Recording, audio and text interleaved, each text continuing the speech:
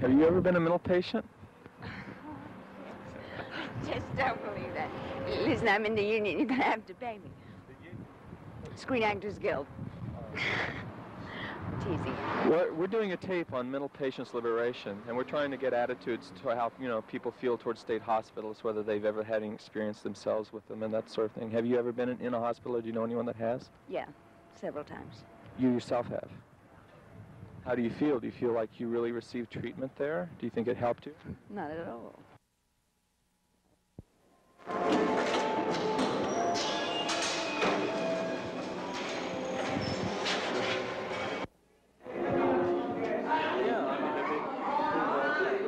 That's great. Did you know that I'm nuts? I really am. I had shock treatment today. Good. Feel better?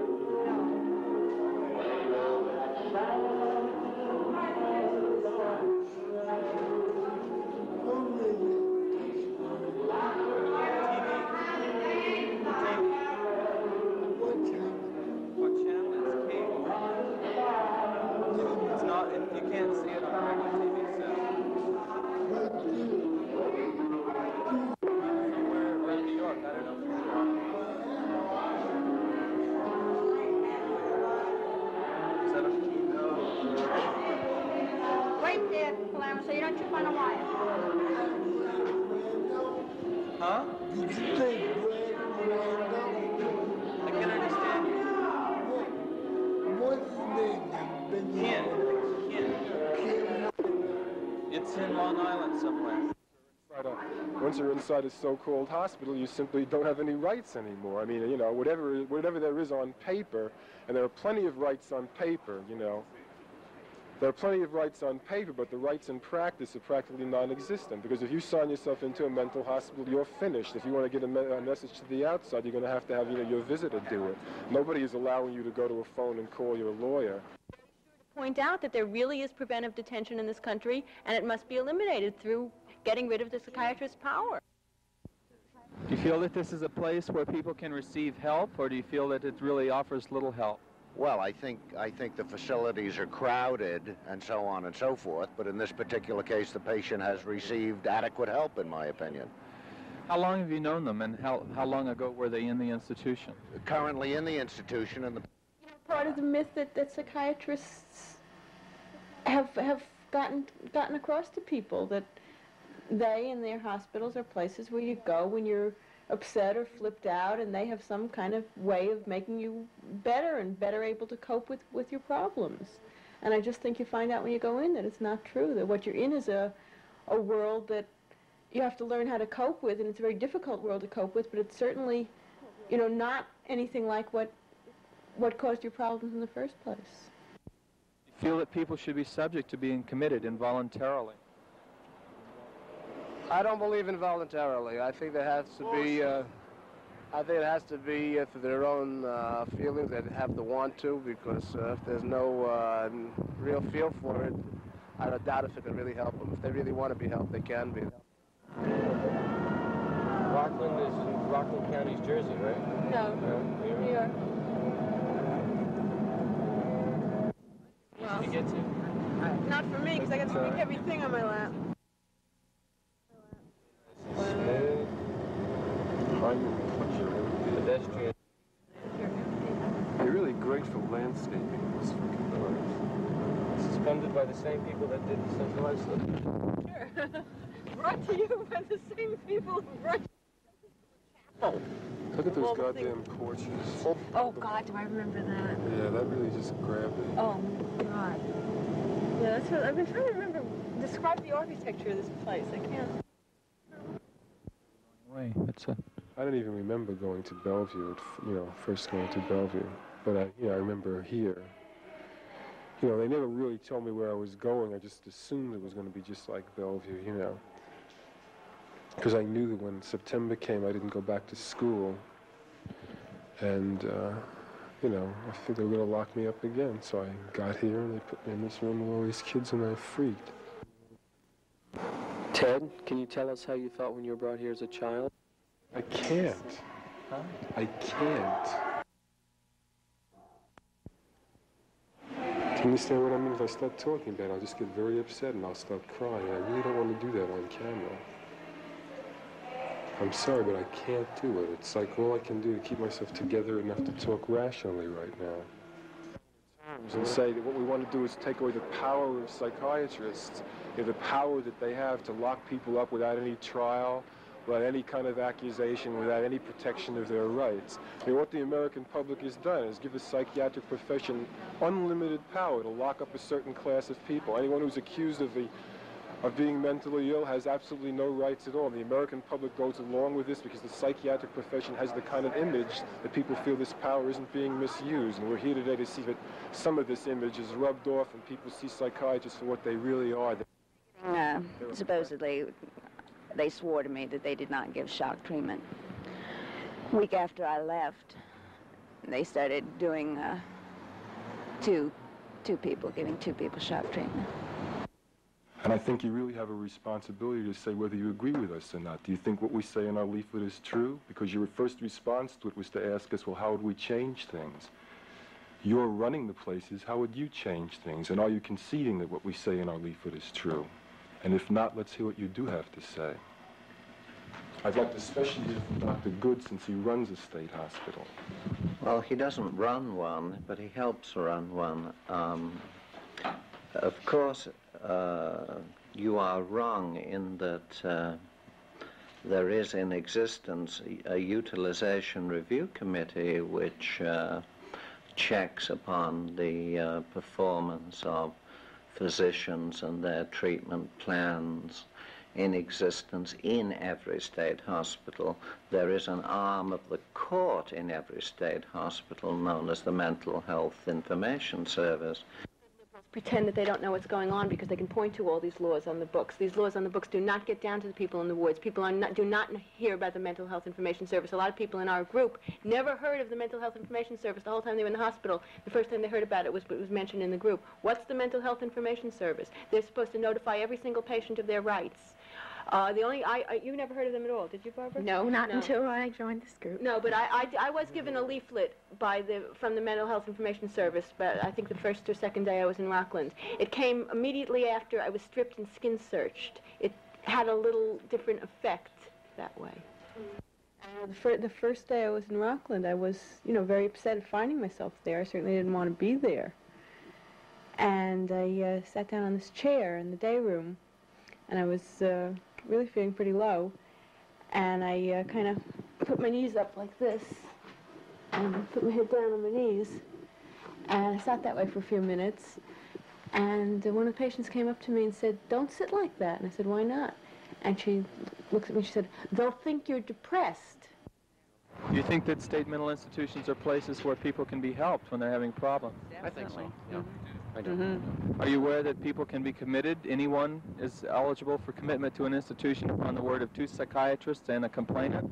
And any complainant, not necessarily a relative? I didn't know that. Do you feel Psychiatrist says you're nuts, you better believe it. anyone can be committed to a hospital upon the word of two psychiatrists and a complainant? Right, I know that. Do you think that's a good idea? No. Because Well? the complainant sometimes could want to get rid of the person, and I really don't think so. Any two of the three of you, by simply signing a form, could lock up any one of the four of us for the rest of our lives in a mental institution, and I'm sure at this point you would love to do it if you thought you could get away with it. The fact is that you do have the power to do that. That's precisely the power you have. That's the power that you have, Dr. Good. That's the power that you use every single day at Central Islip. It is not. You deny that you have the power to lock us up? I certainly have the power with a colleague to lock somebody up, providing there's a petitioner and providing there is a psychiatric reason for such a move. What did it mean getting out at the age of 17, having been in there practically all your life, that you would remember? Well, I was very lonely, because I really didn't know how to talk to people. I remember very vividly the second job that I had, there was a young girl there who was a secretary, and I was a shipping clerk and messenger boy, and she was being very friendly with me, and even then I kind of recognized that she wanted me to pay some attention to her. But I didn't know what on earth to say to her. I mean, what could I say to her? You know, Shirley, you know, you graduated from Midwood High School, and I just graduated from Rockland State. The Mental Health Information Service tours the wards every week. They toured the wards at Rockland. I'm sorry if they didn't tour the wards at Rockland, about which I know nothing, but I do know how often they tour the wards where I am. And furthermore, if it is so farcical, the appearance in court of a patient, how is it that patients are periodically allowed to be released there and then in the courtroom in Pilgrim? What percentage? The percentage may be low. What percentage? Sure is. How low? Can you give us the percentage? I don't know it. You have with Bellevue. Oh, a friend of mine had a bummer on an acid trip, and he committed himself prematurely, and they wouldn't let him out. And he was okay after he came down. And I went up to visit him, and it was really pretty bad. How long was he there, do you know? He was there about a week, and they weren't going to let him leave right away, but he finally got his clothes together and just walked out, and they never came after him. I guess they figure if you're intelligent enough to find a way out, they'll let you go. Yeah. One thing I would like to ask of you, no matter how bad your experiences were in the various hospitals you were in, and no matter how sadistic perhaps your psychiatrist, no matter how much they kept you incommunicado, all four of you are here and you're loose. Because I learned how to play the game. Why did you get out there? Oh, I just learned tap dance and do anything old Dr. Prasad wanted me to do. I think maybe what he's saying is he's sorry we got out. The main characteristic of most forms of mental illness is lack of insight. Therefore, the patient is the worst judge of what is best for him or her, or whether they should have shock treatment or thorazine or whatever. Say should be done to improve the services in this hospital, or is this the only state hospital you've been in? Yes, this is what would first state hospital. Say should be done to improve it? Well, I haven't given past thought to it, and on the spur of the moment, I couldn't make a comment at this point without further thinking on it. If you had given me a few minutes to prepare it, perhaps I could come up with more intelligent comments. But I do know that the sincerity of the staff to improve and their continual drive in this direction, I think then this will alone offset any suggestions or ideas that I might have. First of all, you didn't answer our question, because you still haven't said whether the accusations we make about what happens in the state hospitals are true. And second of all, don't say you don't run the state hospital. You're assistant director of Central Islip. Are you telling us that all these things happen by themselves, that no one is responsible for them? Or are you saying that they don't happen? If you're saying they don't happen, say that they don't happen so that we can answer them. Or if you're conceding that they do happen, then what are you conceding? What I'm Are they concentration camps? Are they concentration camps that even though you're assistant director of one, you can't do anything about these conditions? They are not concentration camps. They are institutions which have a long historical heritage and are undergoing an agonizing reappraisal, which has been accelerating in intensity since about 1956. And there isn't the slightest doubt that they are changing totally in character. No one in their right mind would claim that they are perfect, but they are improving. What do you think could be done to improve the services here as you've experienced them? Well, from my experience, as we are up here, being that we are alcoholics and we don't destroy anything. I figure that we should have the privilege of having our own telephone so we can make calls at any time that we want to. Because there's a lot of the girls here that have children, and they would like to, you know, get in touch with their kids and talk to their children. Well, if they want to do that now, what's the procedure? We have to get permission from a doctor to go down and make a telephone call, 1 call a week, and I think that's ridiculous. Good morning, ma'am. Have you ever been in a mental hospital? Do you know anyone that has? No, I haven't. I have many friends who have been, yes. Very pleasant places. Do you think that mental hospitals are places where people can be helped when they're in trouble? No. But my psychological influences are people like Ronald Lang, so yeah. I think that's what you're going to find in the village, really.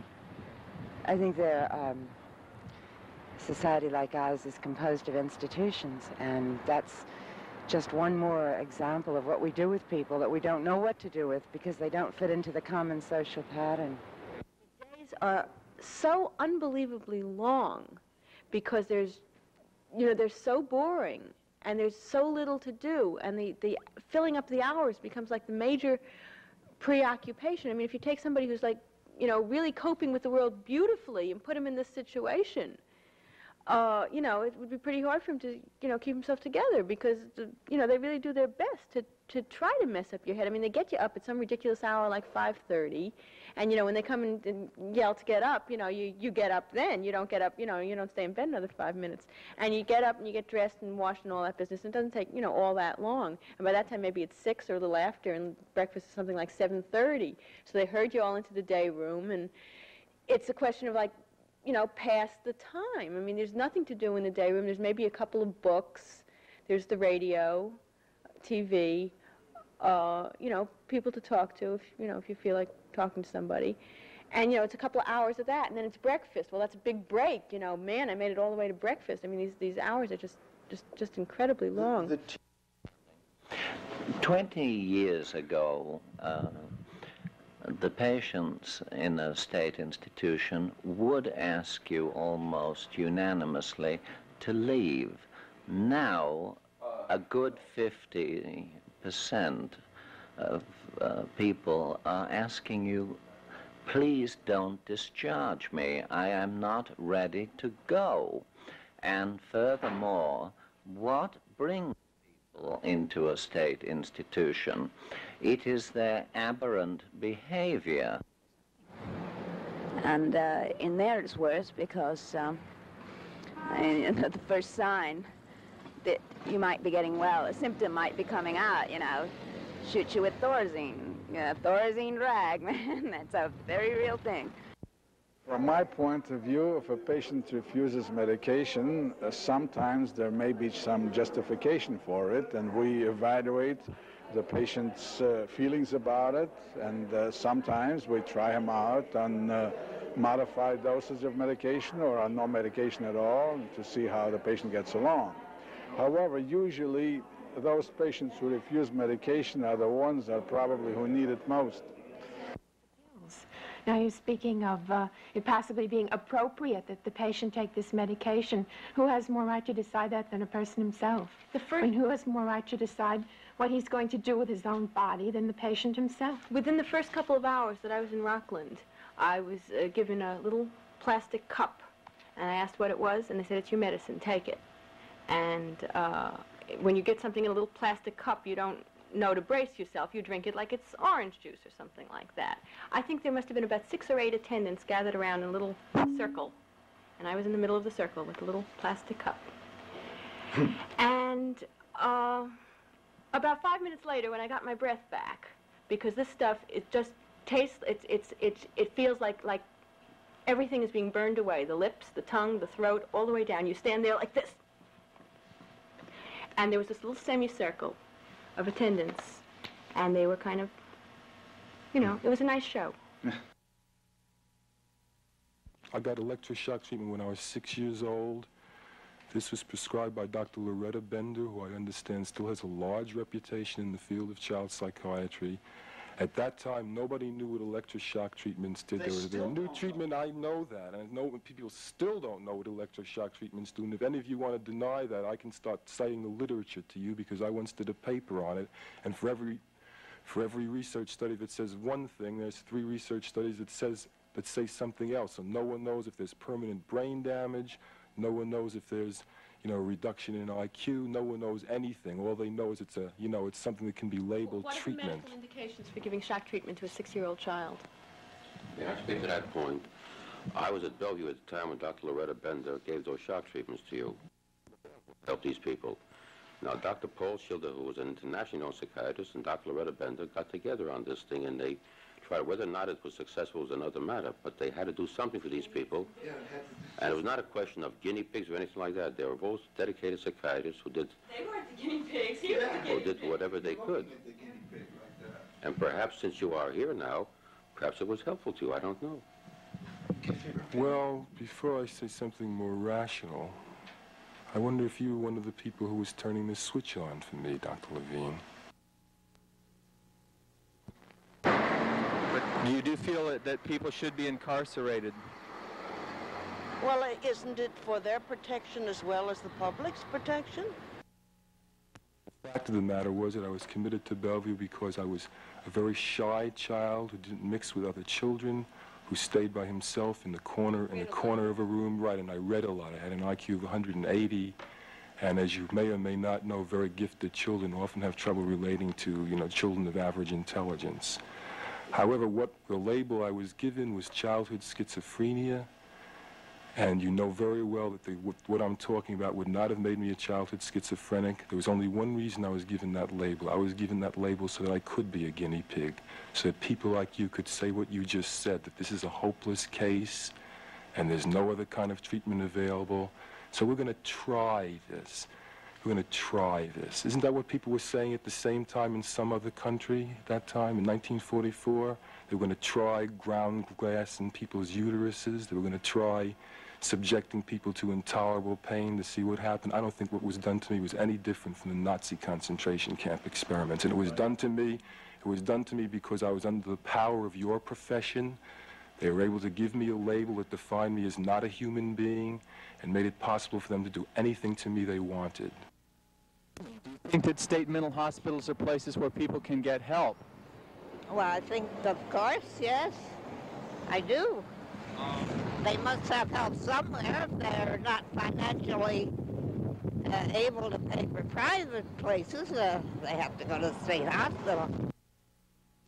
Getting faces, Watch your face. Okay. Where do you come from? I'm from Global Village. Global Village? Where's that?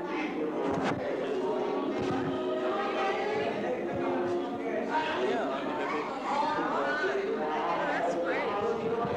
Did you know that I'm nuts? I really am. I had shock treatment today. Yeah. Feel better?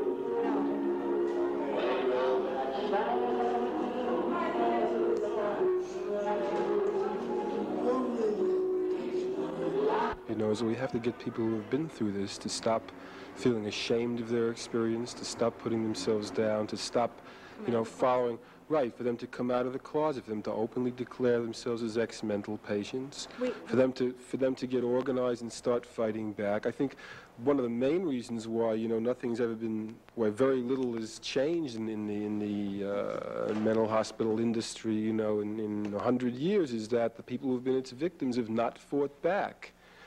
And a large part, of your stay in the hospital is designed to put you in such a shape that when you do get out, you're in no shape to fight back. So I think our first step to get anything done is that people who are ex-patients have to get themselves together, right? And I'd like to, look into the camera and say to the people who are watching this program, of which 10% statistically will be ex-mental patients, that don't kid yourself, don't say it doesn't really bother you now, don't say it doesn't have any effect on you now, don't say that there's nothing that can be done anyway, because you're just dooming yourself if you do that. You're still going to have to face answering the question, have you ever been in a mental hospital when you get a job? You know that every time you make a...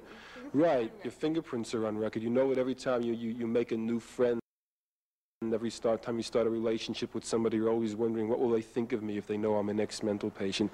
Don't kid yourself. It's part of your identity, and you might as well start fighting and doing something about it and join our movement. Have you ever been a mental patient, or do you know anyone that has? No, I think that all people are mental patients because you're under God. And by the way, don't ever get a visual picture of things. You got to live through it in order to learn, because you're so young. Then you'll learn how to do things. Okay, well, thank you. I love you and stay well. No, laugh. Right there. Beautiful people.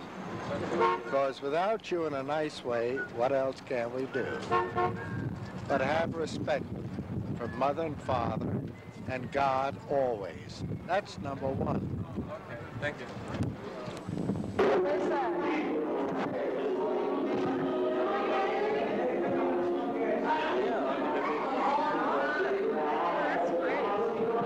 But you know that I'm nuts. I really am. I had shock treatment today.